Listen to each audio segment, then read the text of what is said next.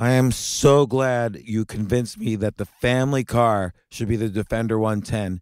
It is so beautiful inside, it's so comfortable, and it just feels indestructible. Yes, it really is. I've been waiting a long time for the new model to come out. The Defender 110, I'm telling you, it's my favorite car of all times. It's my third one. You know, I have stories of going off road. The guy managed the group. He was like, "What are you doing in this beautiful car?" I'm like, "I'm going off road." He's like, "Are you sure? Because you can use one of ours." And then they look like Mad Max cars. I'm like, no, we're going to do this. And he was shocked. Wow. Well, it's great because the Defender has been reimagined for 21st century adventure, and its unparalleled off-road ability as well as its robust interior are invaluable whether you're headed towards uncharted territory or just a weekend of exploration. The Defender 110 tackles challenging surroundings with absolute confidence. The SUV conveys strength outside and in, featuring peerless technology like an intuitive driver display and an award-winning infotainment system. That's my favorite part, to keep you connected no matter where the journey takes you. Adventure is unique to everyone, and so is the Defender. Choose from the two-door Defender 90, the four-door Defender 110, or the larger Defender 130 with the ability to seat up to 8 passengers. You'll find uncompromising performance in all three. So pack up and go even further with the Defender 110. Learn more at LandRoverUSA.com/Defender.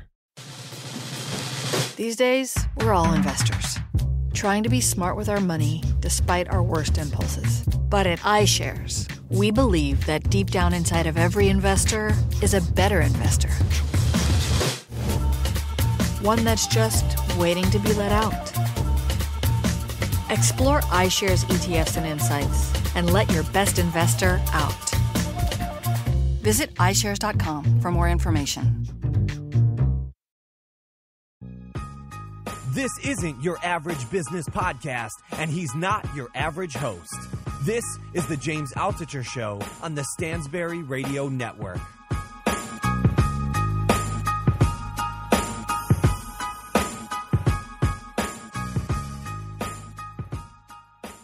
This is James Altucher. I am here with Sally Hogshead, author of the book Fascinate. Sally, what's the subtitle of Fascinate? I don't have it right in front of me here.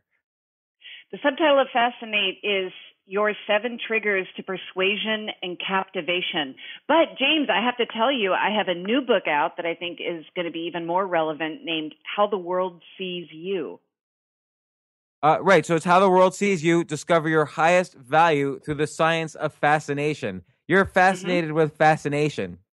I am fascinated with fascination because fascination is the key for us as entrepreneurs and communicators to get our ideas heard, so that instead of coming up with ideas for the sake of coming up with ideas, instead of losing pitches, instead of being ignored and forgotten by our prospects, we can come in, we can make a difference, we can sell our ideas, we can grow our businesses, and we can become intensely valuable to the people who matter most. And so Sally, this all started when you gave over 100,000 people personality tests and to help them figure out basically where they were on kind of your fascination score and how they can get to be, how they can use your 7 triggers to become essentially more charismatic. I'm gonna use the word charisma where you often use fascination. Yeah, you're right. And the difference is that a traditional personality assessment like a Myers-Briggs or a StrengthsFinder or DISC, all those assessments are built on psychology. So they show you how you see the world. But instead of looking at how you see the world, it's more important today to understand how the world sees you. And in order to understand how the world sees you, you have to be able to see yourself through the lens of marketing. So I took my decade of experience as a brand leader and an advertising agency owner, working with brands like Nike, Coca-Cola, Target, Mini Cooper. I took that experience of helping brands find exactly the right words to describe themselves, and I turned that into a personality assessment. In the first year of helping people understand how the world sees them at their best, we had 30,000 people do the assessment. And that's when I realized After 30,000 people took it's the numbers started to take off like crazy. So we began to do more and more research around this. And now at this point, I've studied 500,000 people, including programs inside of AT&T and GE and Cisco, working with over 100,000 entrepreneurs at a very high-end level to help them understand how their prospects, how their customers and clients see them at their very best. Okay, let me ask you a couple of questions about that, because on the one hand, there's a lot written about the power of authenticity. Like I myself, I don't want to say I pride myself, but I don't normally think of what do other people think of me. I want to be as authentic and as me as possible, because then I feel I'll stand out in a world where everybody else is worried what other people will think of them. How do you respond to something like that?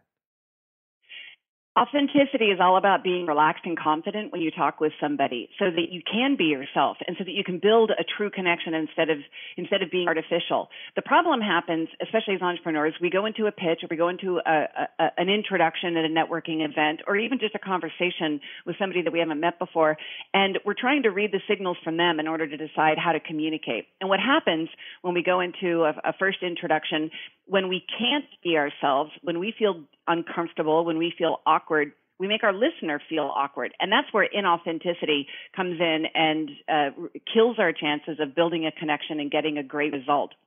Neurologically, when you feel relaxed and confident when you communicate, your listener is more likely to feel confident in you. And that's when you have a chance to really influence their decision and to impress them. When you understand how your listener is most likely to perceive your communication at your best, then you can just play to that every time, and it becomes really easy to focus on who you already are instead of trying to make yourself over, instead of trying to masquerade as the funny guy or the powerful guy or the detail-oriented guy. Instead, you can just figure out what is it my listener is most likely to value in me, and I can just hone in on that, and I can keep doing it over and over again. So that you're building your business around who you are.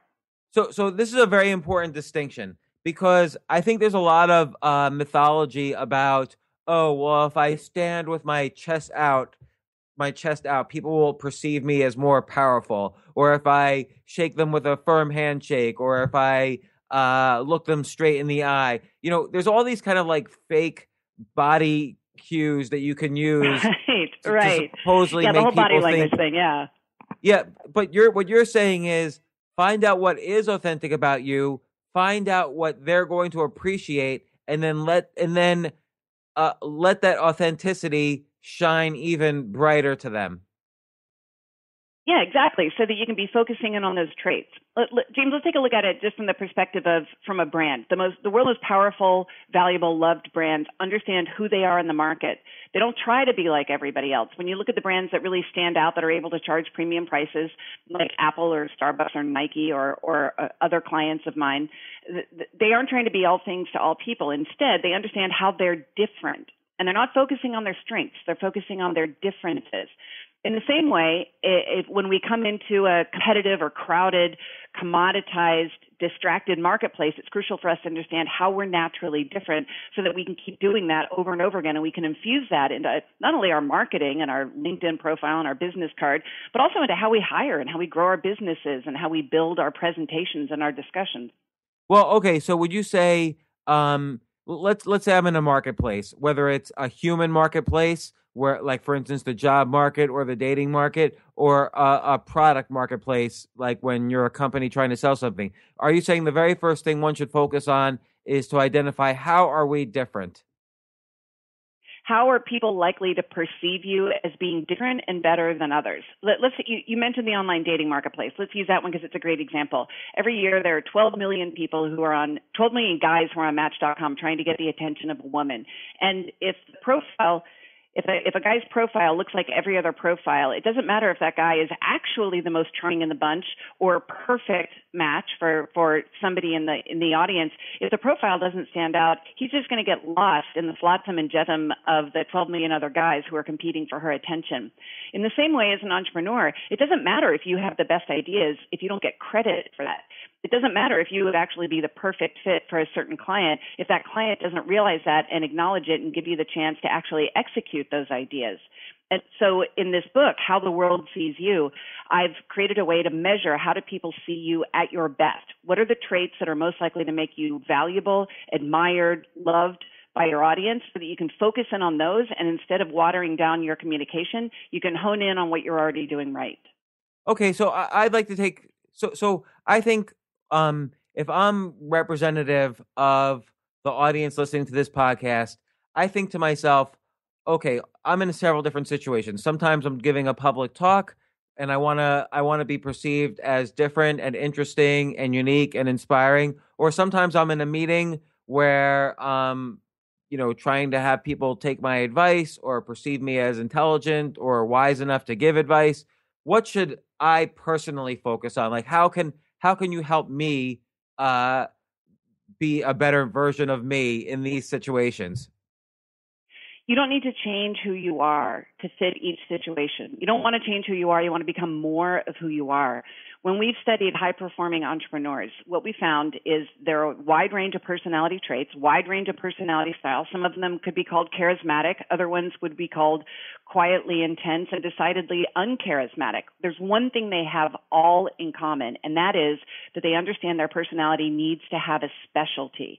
There has to be one way that they're over-delivering in terms of their natural personality qualities that they're bringing to the conversation and bringing to the client. So, for example, in our studies, when certain entrepreneurs naturally apply power, they are naturally opinionated, they're leaders, they are confident. They don't have to try to use that cheesy body language we were talking about a moment ago with their chest puffed out. Instead, they naturally come in from a point of expertise and they're an authority. And so they can be really authentic when they're in that position of power. On the other hand, there are other entrepreneurs that don't follow that model, and instead they are introspective, they're observant, they're able to create systems and line up a bunch of rational pieces like a chess player. Those are two totally different personalities.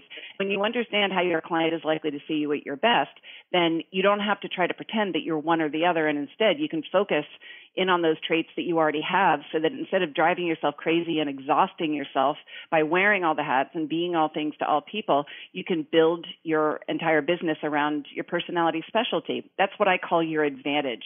It's a natural competitive advantage that you have within you that you already have. You've always had it. It's like an asset that you don't have to invest money in. You don't have to spend more money on marketing or grow your overhead or hire more employees, and instead just double down on doing more of what your client already values.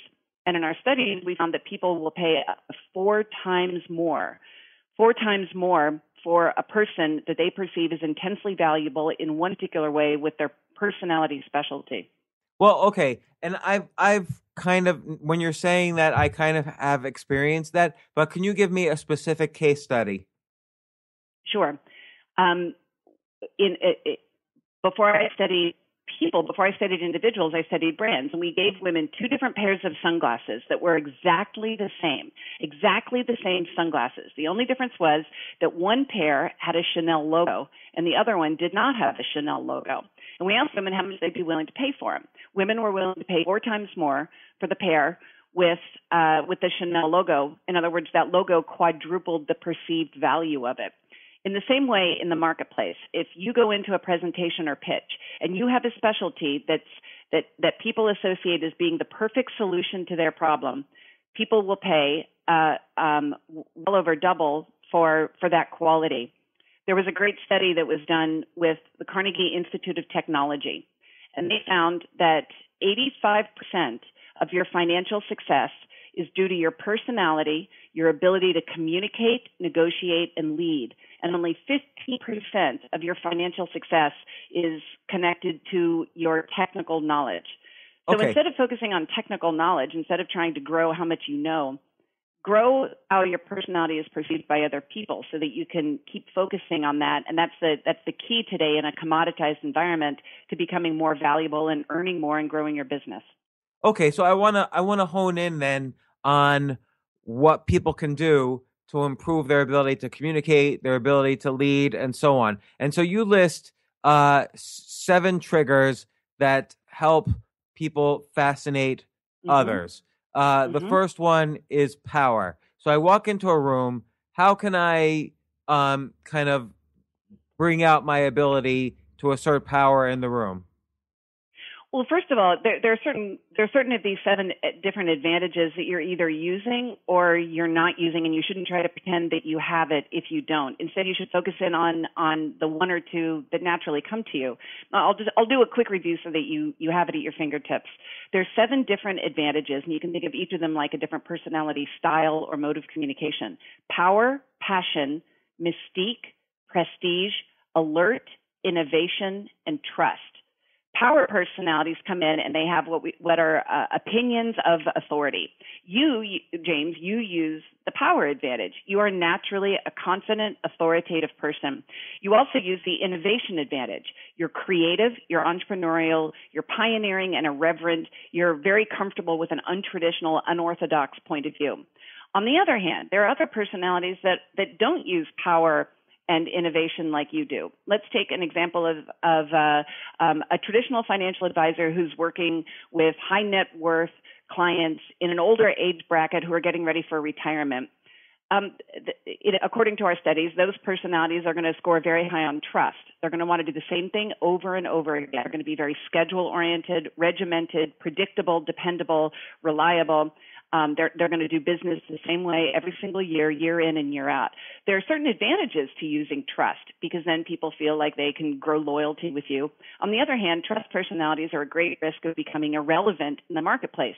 So if you imagine, James, if you're competing against somebody who scores very high on the trust advantage, according to the Fascination Advantage Assessment, the way you would want to compete against them is by coming in and showing your client an untraditional point of view to say, look, the market's changed. You've changed. Your financial situation has changed. So let's change your investment strategy so that you can be looking at new ways of seeing how you can profit from this. And in doing so, you'd be positioning yourself in a very different way than a traditional, staid, predictable financial advisor. And so let's say I was going into a situation where I was trying to be a financial advisor. Would I, even though I kind of have, let's say, a different look about me than someone who's a little older and in a suit and tie and very reliable, how can I build the trust for myself between myself and the potential client? Remember, you don't want to change who you are. You want to become more of who you are. So you don't have if you don't score high in the trust advantage, then don't try to play that card because that's not something that's going to be authentic for you. And if you tried to pretend that you were that, you would be perceived as inauthentic, which we know from earlier in our conversation is a huge turnoff, and it leads to people shutting you out and going on to the next option. Instead, what you would want to do is to think, what is the tool that I have that other people in my market don't have? And how can I position myself as being as different as possible from other financial advisors? So you might think to yourself before you go in to talk to a prospective client, you might think, okay, how could I apply creativity in a way that other people would not? So other financial advisors are going to come in and they're going to show the brochure and they're going to have a canned speech and they're going to be selling the same services, the same products as everybody else. You might come in and say, you might ask some questions that would give you information that would help you find a less traditional way of charting their financial future. You might be more progressive. You might say, look, there are new options that you haven't considered. You might think about it in a bolder way. You might say, look, you haven't changed your portfolio for a decade now. We really need to be thinking differently because valuation has changed. So let's start looking at some things that you haven't considered before. And by giving them new ideas, you'd be adding value to that relationship so that you're not a transaction and you're not a commodity. The problem is that most people, especially entrepreneurs, most of us are selling products and services that our clients and prospects can get somewhere else and maybe get it cheaper, more conveniently, maybe even faster. So we need to find a way to compete based on what we already have within our personalities. And the good news is we already have this amazing competitive advantage built into our personalities so that when we apply this in our communication with our prospects and we build our team around it, then we can really start to get a business that scales much more quickly.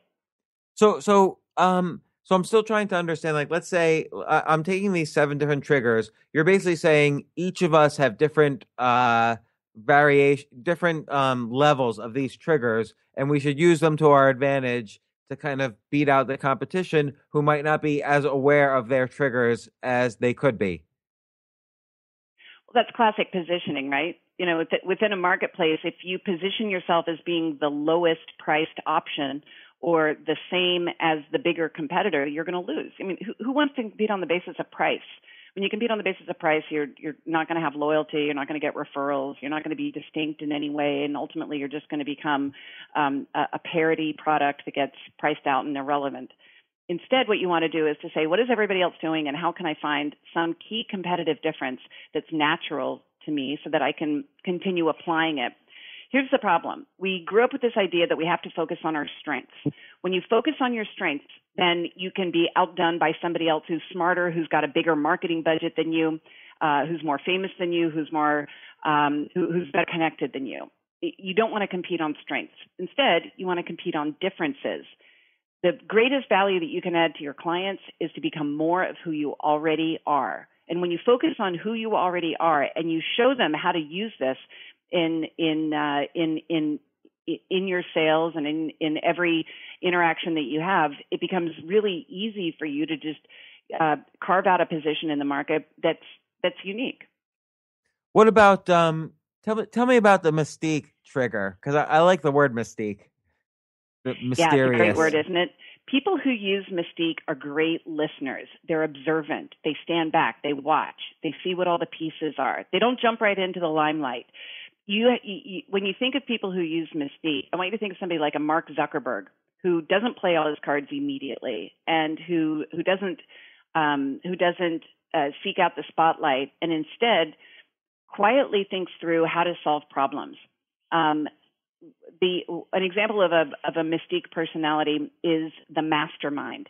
The archetype, the mastermind, is named for a person who is methodical, intense, systematic. They tend to be great at IT. They're really good at behind-the-scenes decision-making. They're a solo intellect. They don't necessarily want to be part of group brainstorming sessions. But what they're really great at is taking a huge volume of data and analyzing that data and systematically finding the right answer. That's a totally different competitive advantage than somebody who uses passion. The passion advantage, which is my number one advantage, people who have a primary passion advantage love to be able to connect. We like relationship. We use a lot of body language. I don't know if you can tell while I'm talking to you. I'm sitting here gesticulating with my hands. You're all over the place. Your hands are everywhere. As though you and I are sitting across an Italian dinner with a glass of wine right now. And so my competitive advantage would be coming into a pitch or a meeting and instantly creating an emotional response in the person that I'm trying to talk to and creating a bond, creating engagement. I'm not going to solve a problem like a Mystique personality. I'm not going to sit there in a back room and try to figure out the answer on a spreadsheet by myself. Instead, I want to be right in the thick of the action. But different people have different advantages. And if you don't know how the world sees you at your best, then you could be playing to a disadvantage. In other words, you could be creating a negative impression in your listener that's actually turning them off and disincentivizing them from communicating with you in the future. So if like I sort of think of myself as a Mystique person, but rather I'm more a I don't know, passion or power person or whatever, I could be ruining my chances with a client. Like if I sit back but they're expecting me to have passion, I'm screwed. You would be damaging your chances of having the best possible outcome because you'd be playing to a disadvantage. Let me ask you a different question.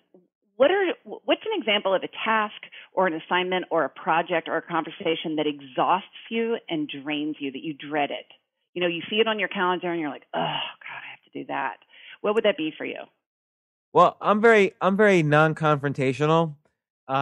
So if I find I have to go to a board meeting, I'm on the board of directors of many companies. So if I have to go to a board meeting where I've already recognized that all the other directors are wimps and I have to confront the CEO with the financial damage he's doing to his company, that's usually not something I look forward to. So you don't want to be the guy who comes in and slams your fists on the table and plays bad cop and tells everybody why they're wrong. Right, I like to be a friend, but if I'm, I also don't like to lose money. So if I have to be the authority of last resort, then that's what I'll be.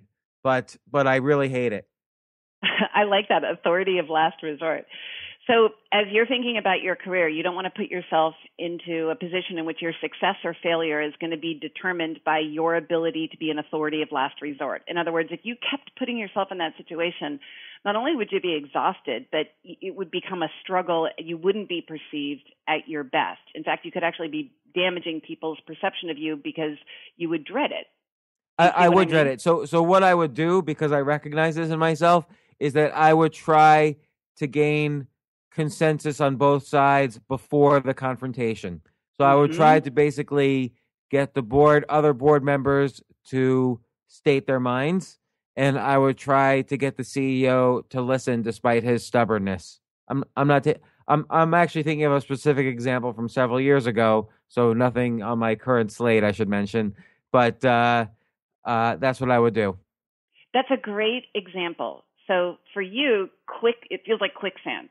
Quicksand are those tasks or conversations or scenarios that drain you of your energy. You can't build your career around those things that feel like quicksand because it's going to be very expensive in terms of your emotional energy and your intellect, and it doesn't allow you to rise to your highest and best use. On the other hand, there are some people for whom that feels like exactly what they want to do. You know, they want to come in and play Gordon Gekko, and they want to be the fist slammer on the table, and they want to be the authority of last resort. And for them, that would feel invigorating. It would help them feel productive and focused. One isn't better than the other, but it's important for you to know what are the situations in which you have a competitive advantage so that you can focus in on those and not focus on the others. For me, for example, details exhaust me. The worst thing I could think of is somebody to hand me a spreadsheet and say, okay, we want you to sit down and go through and double check this list, and when you're done, we'll give you another list. So it's important for me to know that when I'm building my team, I've got to hire people who are really good at details, and that's the alert advantage. And so when I hire people, I don't just look at their resume because I can teach them skills or experience, but you can't give somebody a personality advantage that they don't have. I want to find people who are naturally great, who find a wellspring, who feel energized by details so that I don't have to do that. So instead, I can specialize like those high performers I was talking about earlier, and I can over-deliver in the area of creativity and relationship because that's where I'm going to be able to give the most value to my clients. That's my highest and best use. But how could, like, I'm not so sure I believe that a test can determine if someone is detail-oriented. Like, if someone says, yes, I'm detail-oriented, that doesn't mean they're detail-oriented. It just says that they're saying they're detail-oriented. That would be true with a traditional personality assessment, because remember, a traditional personality assessment is built on psychology, and it's measuring how you see the world. But this assessment, the Fascination Advantage, is measuring the opposite. It's measuring how the world sees you. It's built on branding, and what it's measuring is not how you perceive other people, but what are the cues and signals that you're putting out into the world, and then how do people respond to those cues and signals. When we first started the research a decade ago, it was all about brands and companies and how businesses create messages and how people respond to those messages. And now when we moved it over to people, we found that the people respond to certain signals and cues in the same way. In other words, if you detail-oriented people come into situations and they can see with crystal clarity what all the ramifications are, instead of looking at things in terms of what they could be, they look at what they actually are. So we ask them questions like, do you seek opportunity, or do you try to avoid consequences? And we go through and we begin to analyze their data according to our algorithm to find those points of people that are naturally able to be detail oriented. And when we go into companies like we went into Unilever, and they were 34% more confident after understanding how they could be most likely to contribute to their clients. With entrepreneurs, when you understand what you can hone in on, what is your natural difference that allows you to stop focusing on just products and services and instead start to build a relationship, and then we give them the actual words to use when they're making an introduction.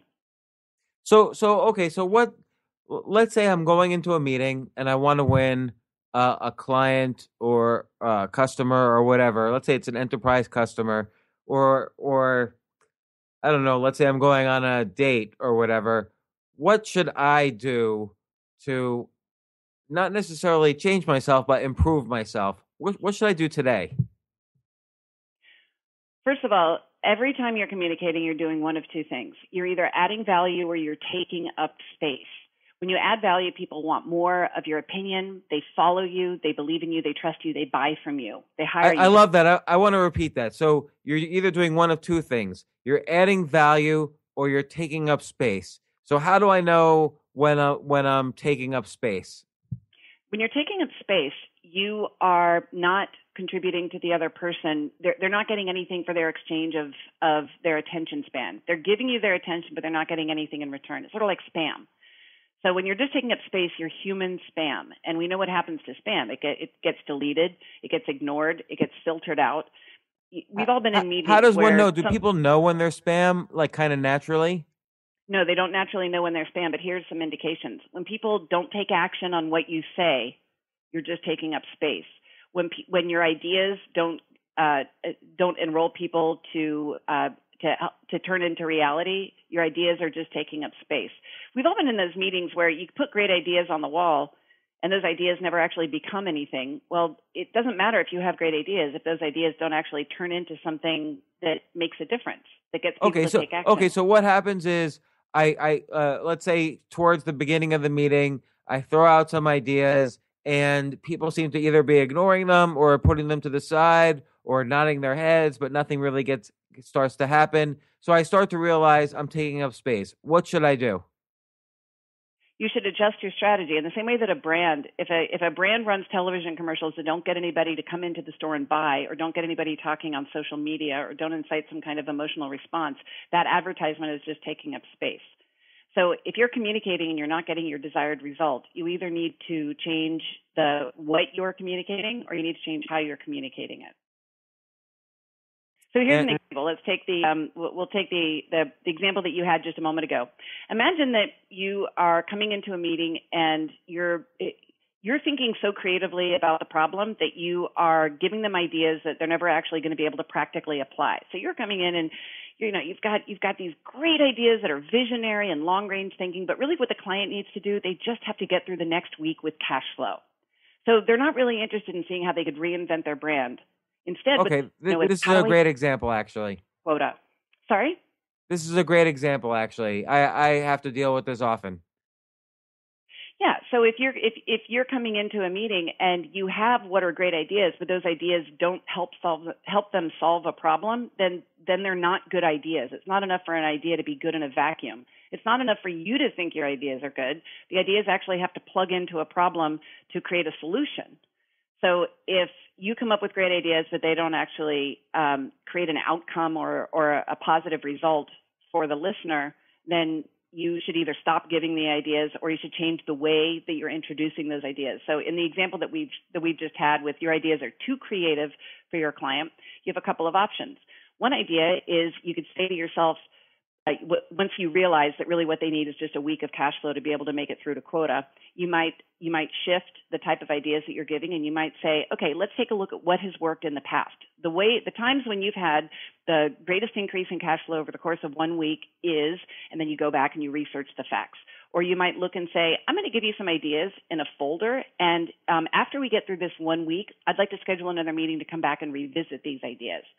Or you might partner up with somebody that they're already working with to say, in order to get through this 1 week, it's really not about the week. It's really much about creating a much longer term change. I had this exact situation happen when I worked with Jägermeister. When Jägermeister initially brought me in, Jägermeister, the liqueur that tastes like kerosene. Let me guess. You walked into the meeting and everyone was totally trashed. And you couldn't solve their problems. They were like, what?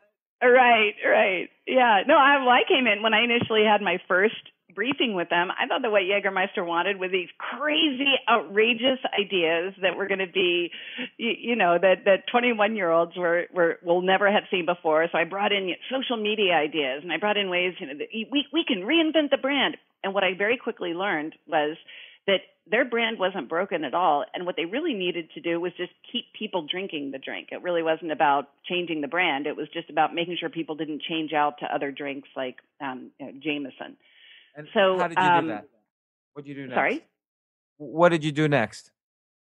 I had to very quickly readjust, and instead of looking at things through a creative lens and think, how do I create change? I needed to look through the lens of how do I help them keep what they already have, but applying creativity in order to be able to do that. So it became looking at in what way is the brand already doing things right that will help them sustain their customer base so that revenue will stay up in the immediate future. But Sally, let me ask you a question. So you identified yourself earlier as someone who uses passion to fascinate the people in the room.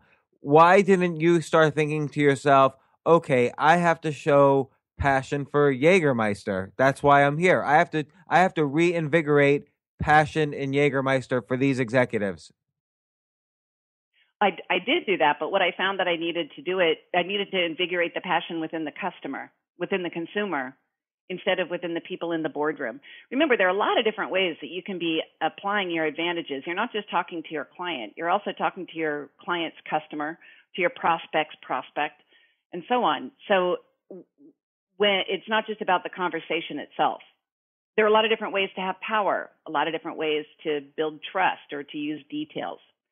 Here's the key. The key is that if you don't know your own value, don't expect anyone else to. If you don't know what makes you valuable to the client, it's not your client's job to figure that out. It's not your prospect's job to figure out what makes you valuable. It's not your team member's job. It's your job. And so you need to identify what makes you most valuable in any type of situation so that you can be reinforcing that over and over again so that you can raise your prices and grow your business and stop struggling so much. So obviously someone could figure out, like if someone reads your book, How the World Sees You, they'll start to figure out, well, okay, these are what I'm strong in. This is what I could use to fascinate the people around me. But what if somebody hasn't read your book? What are like 3 or 4 things they can specifically do to kind of, increase their chances the next time they have a high stakes meeting or talk or date or whatever? When you look back over the course of your life, there are certain times when you've had a remarkable success, when you've over-delivered. And you might think all the way back to how you got into college or the first project that you worked on, or even something recently in the last week, those times when you were able to raise profits or get some kind of a better result. When you look at those situations in the past where you've been remarkably successful, and you think about those like telephone poles, what's the thread that connects all those? In other words, what do your past achievements all have in common? And when you begin to see that commonality, you can start to predict how you can apply that in the future. When you look back, you might see that it always came down to the numbers, that you were always able to look at the data and extract insight from the information. And if that's the case, then when you go into this meeting and you want to see how you can become more valuable to the client, think about how can you extract the insight from their information. So do research ahead of time. Put together a killer PowerPoint presentation that's going to show them their data in a new way. On the other hand, if you look back over the course of your life and those telephone poles are connected by a different thread, the thread of motivating network.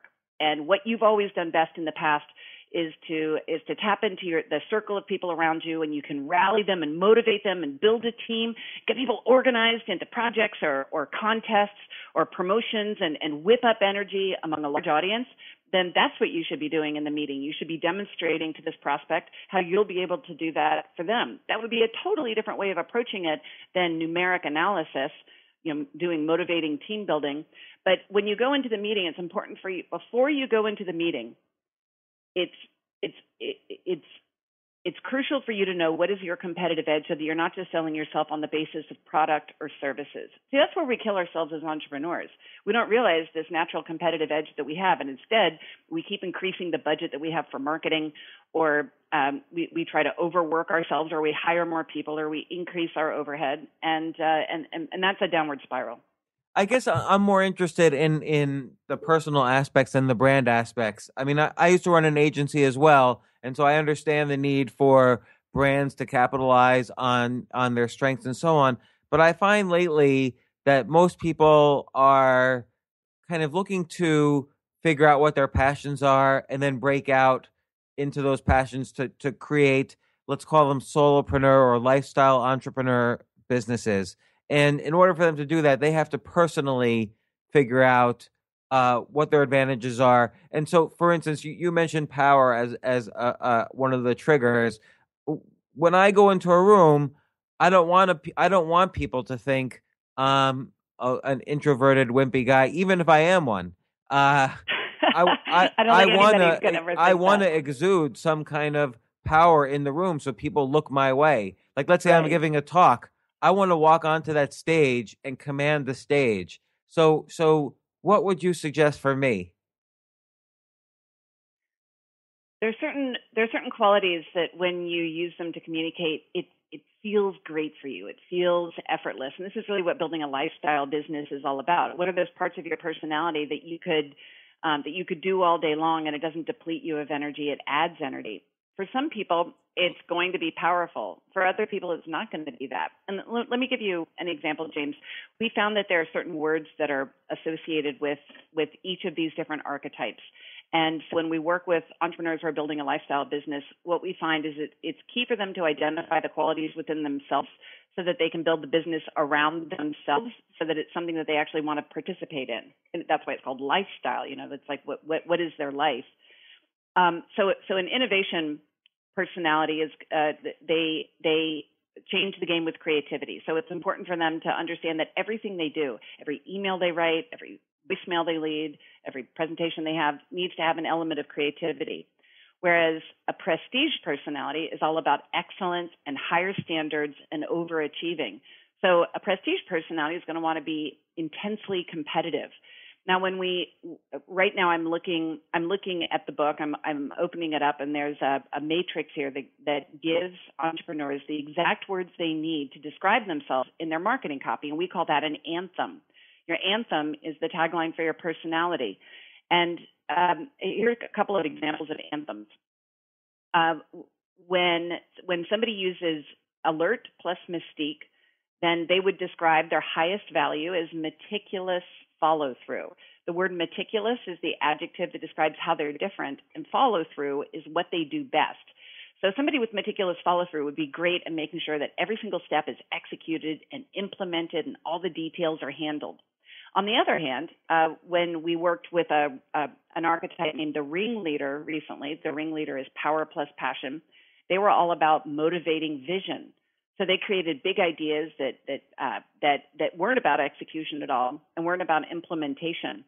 When you understand the words that describe how people see you at your best, it becomes really easy for you to take those words and to infuse them into everything that you do, your business card, your hold music, the people you hire, your business plans, your whole business model, and then keep doing that.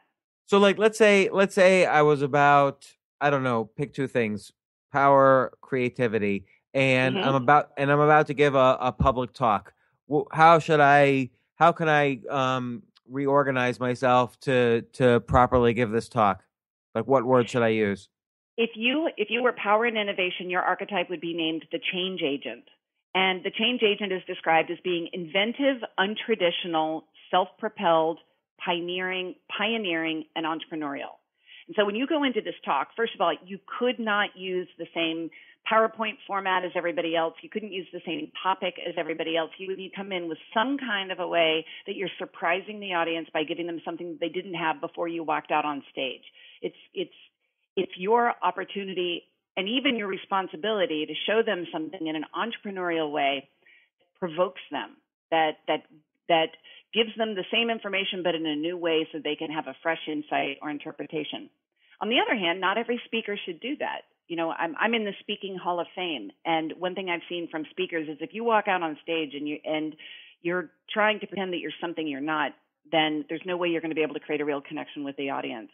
So imagine if you walked out on stage, James, and you decided that you were going to be, let's say, the most trusted speaker. But then you started giving them new ideas. Well, that would be completely out of sync because you would be trying to build trust with them, but you're giving them a new interpretation of things.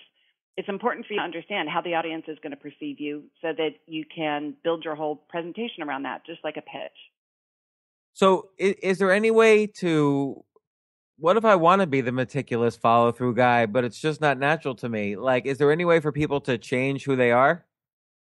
Well, you don't want to change who you are. I mean, really, that's part of the reason why we become an entrepreneur, is so that we can become more of who we already are. But if you wanted to pretend, okay, let's Yeah. take But Sally, let me give you an example. You're an agency, so you kind of have to be what your customer need. Let's say American Express calls you and says, make a pitch, and you know American Express needs meticulous follow through, and that's what your pitch has got to be about, even though that's not what you're about. How can you do it in a way that's natural? That's a great example, because a lot of times advertising agencies have to adapt to the style of the client. There are three different options. If somebody wants you to communicate in a way that doesn't come naturally for you and doesn't feel like an easy thing, you have three options.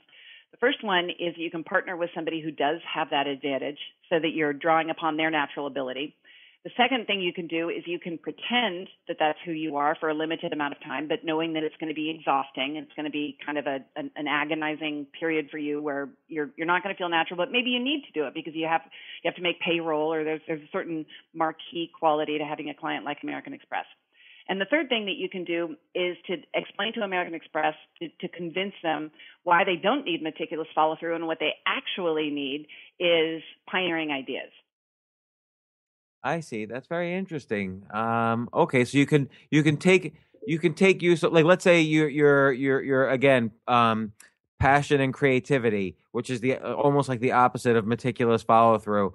You can say, listen, meticulous follow through is important, and that's something we can outsource easily. But what you Right. really need are these three things to reinvigorate the fire that your customers have always had for you. Yeah, that's an awesome example. That's exactly it. I mean, there are certain things that clients need. Like let's say they say, we need you to do expense reports. Then you can be like, well, of course we can do expense reports. Any dumbass can do expense reports. That's not our highest and best. You can go down the street. We're happy to open up the yellow pages for you, and you can go find people who can create expense reports. But if what you want is heavy lifting, world-changing ideas, then you need to come to us. And so the way you position yourself in the market can be downplaying what your competitors offer, so that there's a higher value placed on what you do. But let's turn it around, and let's say that you do deliver meticulous follow through. Then you might say something like, well, you don't want world changing ideas. I mean, come on, the market is already so chaotic and there's so much uncertainty. What you really need is meticulous follow through. The key is for you to be able to position yourself so that you're adding as much value as possible. It's really interesting because I was talking to a guy recently who bought a chain of Domino's pizza stores in actually your hometown, Sally, Orlando. And he said they were failing. And I asked him, how can a Domino's pizza store fail? Like, they have a natural customer base because they're always in college towns. So every college student orders from Domino's, and it's a sort of a chain. Like, they're all the same. And he said, I'll tell you, it was one thing. They did not make round pizzas. Like, they kept screwing up the pizza making process, and their pizzas were all sorts of shapes and sizes, and they weren't delivering on time. So what he presented to them, when he took over the business, what he presented to his customers was one thing: meticulous follow through. He didn't need passion. He didn't need to throw a big party or anything like that. He just needed to make round pizzas. Yeah, that's an awesome example. So meticulous follow through would seem like that would be lowest common denominator. Like, well, of course you're going to make round pizzas. Why does that even need to figure into the equation? But in that particular situation, that was the competitive advantage that would allow him to make sure they were doing the basics right, so then he could leverage the Domino's brand. So I want to take this to something where the listener could make effective use. Now, obviously, they should buy your book, How the World Sees You. They should also buy Fascinate, Your 7 Triggers to Persuasion and Captivation. And I agree with the notion of that. Like, it's really great to know the tools and techniques that you personally can use to light up a room, as opposed to make everybody think you're inauthentic or whatever. But what are some takeaways someone can use? It seems like, first, identify whether you're delivering value or taking up space. This is really important to know. What other things should they know? Well, there are three things that we can learn from brands. First of all, don't focus on how you're similar to others. Focus on how you're different. So when you go into any kind of a presentation or pitch, any type of communication that's do or die, don't focus on how you like other people or better than other people. Instead, focus on how you're different. Different is better than better. Different is a better competitive advantage than being better. That's really fascinating. I mean, I'm sure you've tested this out with scientific research, but what's the psychology behind that? Like, why is different better than better? Being the best isn't enough if nobody notices or cares. If you come up with the best ideas but nobody notices or cares, you may as well have never come up with those ideas in the first place. You know who said something very the best book similar if on nobody this reads it? podcast was actually Peter Thiel, where he basically said it's not good enough to be 20% better than your competition because nobody really knows how to recognize someone who's 20% better. You kind of have to establish your own monopoly in a related niche, and that's how people know. Or you have to be 10 times better, and then you're easily recognizable as better. Yeah, that's great. Better is very expensive. It costs a lot of money to be better than your competition, but it doesn't necessarily cost money to be different. And different is something that is a natural extension of you. And that's what the fascination advantage assessment is about, is in what way are you different than your competition. So the first thing is different is better than better. And second thing is, without taking the full test, what's an easy way for someone to tell what their natural, triggers are? Well, I have an even better answer to that question, which is, why don't we give away assessments to your audience and they can find out for themselves what their differences actually are. Sure. If we opened up a code that, what would you like your code to be? What's a one-word code? Could be James. James, yeah. I like James. that. Okay. So we're going to open up a code. The code is going to be James. And let's say it's good for 3 months. And you can put this into your show notes so people can take the assessment and then they can report back in their comments what they find is their advantage. What do you think of that idea? Yeah, great. Well, what's the URL they should go to? howtofascinate.com/you, Y-O-U. So howtofascinate.com/you, Y-O-U. And then it's going to ask you for a code so that you can take it for free instead of paying for it. And the free code will be James, James. And we'll leave that open. I bet you could get some pretty cool commentary going. And then, James, what we can do is we can tell you what your results are, so that so we can tell you how you're different than the average population, how your audience is most likely to persuade and captivate. Okay, so if Claudia Azula Altucher signs up for this, can you please send me her test results immediately?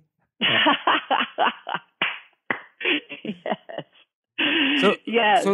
So that's great. So what are they going to find? They're going to take this assessment, and then you're going to tell them what personality type they are, and then from this, they're going to know kind of what keywords they should focus on. Not even say, but focus on when they're in I'm going to call it a high stakes meeting, because low stakes, It doesn't matter that much.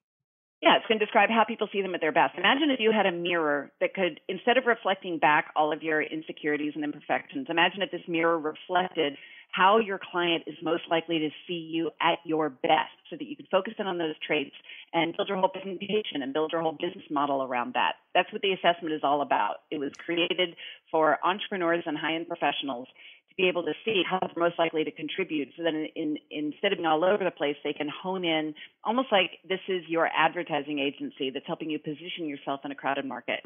They'll learn their primary advantage, that number one communication advantage they have, your secondary advantage, which is your number 2 highest score, and then also your dormant advantage. And the dormant advantage is that area of quicksand that you and I were talking about earlier, those tasks and conversations that are exhausting, so that you can know whether you should avoid them or delegate them or convince your client otherwise. So, okay, Sally, I have a couple other questions to ask you that are a little offbeat. One is, Bring it on. You have 8 children. How the hell did that happen? I mean, I know technically how it happens, but 8 is a lot. Are you like, and excuse me for asking, like, are you a born again Christian or something? No. My husband and I are both. This is our second marriage. In my husband's first marriage, he had 6 kids. In my first marriage, I had 2 kids. So now we have 8 together, and we have 5 in college this year. Oh my God. Why are you sending 5 kids to college? That's like, $500,000 you have to spend a year. I know, it's crazy. Yeah. That's crazy. That's like the Brady Bunch. Okay, that was one question. When you first met your husband and he had 6 kids and you had 2, did you think to yourself, this is a little too much for me to handle? Or did you think, oh gosh, this solves the problem of a guy not wanting to meet me because I have 2 kids already? So that is such a funny question. I've never been asked that. Do you remember we were talking before about online dating? My husband and I met in online dating, and I was so immediately captivated by him, by his online dating profile, that I fell head over heels in love. I wouldn't have cared if he had 20 kids. He's From his profile. absolutely the Okay, perfect you have match. to tell me what his profile said. You know what? I know what his profile said. His profile said, I have a tan, all my teeth, and I can easily see my belly button. I read books without pictures. I watch movies with dialogue, and I don't consider KFC an ethnic food. If you're looking for a guy who appreciates the finer things in life, but then I'm looking for a woman who appreciates the finer things in life, but is willing to settle for me. So I read that, my heart went pitter pat, and the rest is history. That's clever. He was definitely an innovator there. No question. Yeah, he has primary innovation. He's very creative. And he's also my business partner. He was a trial attorney for 23 years, at a partner at one of the most successful firms in Orlando.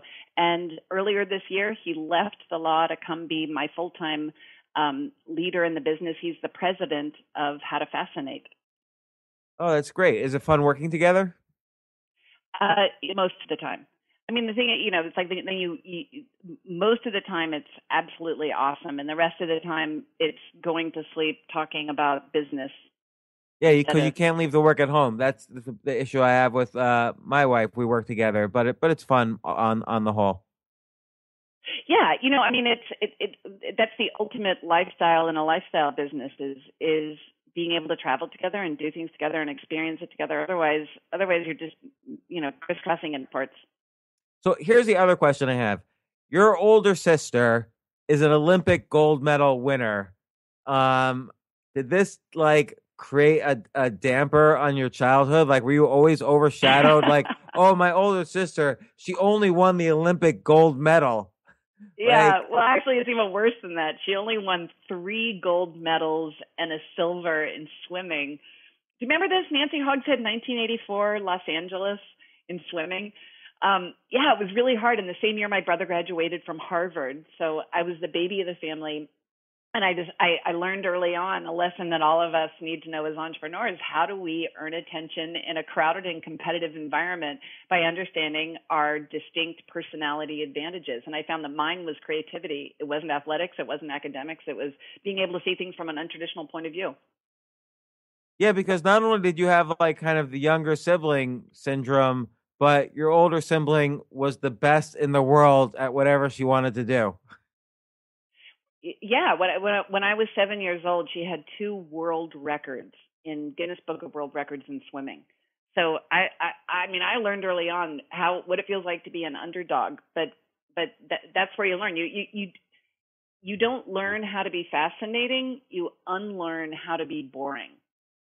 That's a really good way to put it. You unlearn how to be boring. And this could probably lead to your interest in fascination, because you had to learn how to shine in a room where your sister was always going to shine. Yes. Yeah. And think of this as a metaphor. If you're an entrepreneur and somebody else has a bigger budget, or they're more famous, or they have a better client list than you, how do you come in as the underdog and still be able to find your own way to shine? And the answer is not to try to outdo the leader in the category. The answer is to find your own category. All right. Well, and they can do that by, wait, I wrote down the URL. They can go to howtofascinate.com/you and use the code name James and figure out all about themselves. I think this will be highly useful. I'm going to do it myself, and then I'm going to watch over her shoulder while my wife does it. And I hope everybody else gets a chance to do it. So, Sally, it's been a real pleasure talking to you. I want to say the titles correctly of your books. Hold on a second. I just had them on my page right here. How the World Sees You, and the subtitle is Discover Your Highest Value Through the Science of Fascination, and this just came out. And your older book is Fascinate, Your 7 Triggers to Persuasion and Captivation. And I'm definitely going to make use of these. So thanks very much for joining me on my podcast, Sally. Hey, thank you so much. I'm a huge fan of your work and what you do, and I think you already know how to be fascinating, and I appreciate having the chance to be able to describe this and share this with your audience. Oh, thank you very much. Well, great. Well, and hopefully the audience will take this test and it'll be of great use. Fantastic. Thanks, Sally. Bye. For more from James, check out the James Altucher Show on the Stansberry Radio Network at stansberryradio.com and get yourself on the free insiders list today.